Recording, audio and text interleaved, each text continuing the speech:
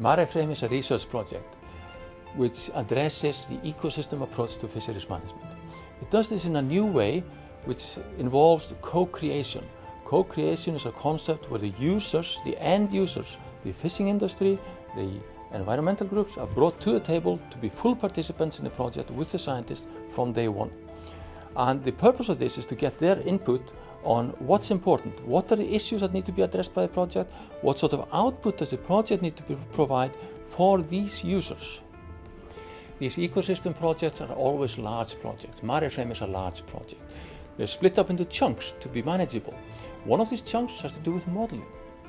The MareFrame models are of a multitude of different types to investigate which ones can best incorporate new research, new data sets, and best explain the ecosystems. But most importantly, which of these models can best address the user's needs, answer the questions posed by the users.